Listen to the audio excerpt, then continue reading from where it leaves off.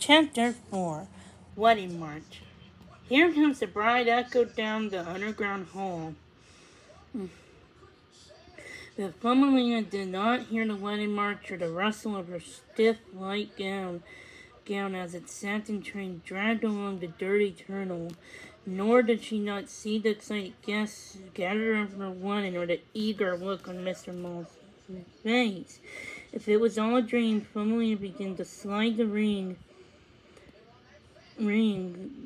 Cornelius had given her from her finger. Looking to the shiny blue gem, she could see his face there in the jaw, cold and asleep, never awake. She hardly noticed that the revered rat began to recite the cemetery. "Mr. Mole, do you take this woman to be your lawfully wedded wife?" he asked. Mr. Mole answered gravely, "I do." "And Thumbelina, do you take this mole to be your lawfully wedded husband?" Thumbelina only heard Cornelius' voice saying the words he'd spoken the night they met. "I'll never forget you." "Never, ever," echoed Thumbelina. "Speak up," the reverend rat twerped impatiently. Thumbelina slid her prince's ring back on her finger. "Never," she said out loud. "I beg your pardon," sputtered the revered rat. "I cannot marry Mr. Mole. I don't even love him," Thumbelina explained. A tremor spread across the room like the guest gasped in horror. Mr. Mole stared as brightly. Miss Female shrilled, "Thumbelina!"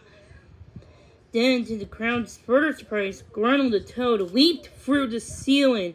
"I marry her!" he shouted. Thumbelina coolly pushed the Toad aside. "No! I won't marry you! I'm going home!" she declared as she marched towards the tunnel. After her!" commanded Mr. Mole. Berkeley Beetle grabbed her bill. "Hiya, Toots!" he giggled. "I'm not your Toots!" Thumbelina said indignantly, unclipping her bill. The beetle tumbled backwards, and Thumbelina began to run. Behind her followed Mr. Mole, then Gruntle, and then Berkeley Beetle, who was screaming, "Wait! Hey! My wings!" At the same time, the Jitter babies were leading Prince Cornelius through the mole's tunnel.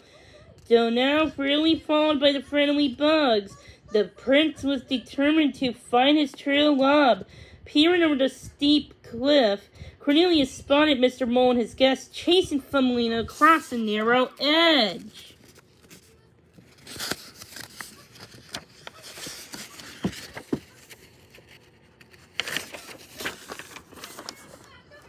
"She married me!" Gruntle was yelling, his webbed feet flapping as fast as they could after them.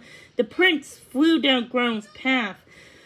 The starstruck could barely speak. "The fairy prince? No!" Gruntle grabbed Berkeley Beetle and thumped him. "I thought you killed the prince, you idiot!" Cornelius slashed at the top of his silver toe. "Take that! Come on, show me what you're made out of, Toad!"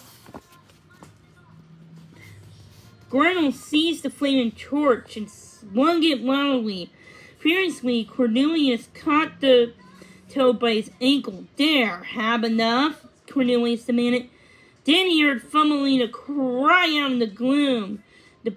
And as the prince turned towards the sound, the beetle tripped him, and Gruntle seized his sword. The fight was not over yet.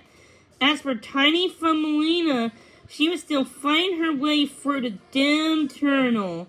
She was too frantic to even notice when she reached Mr. Mole's chamber.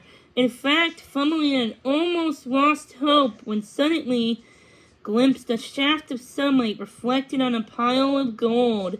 Looking up, she realized the sunlight came from a small hole in the ceiling.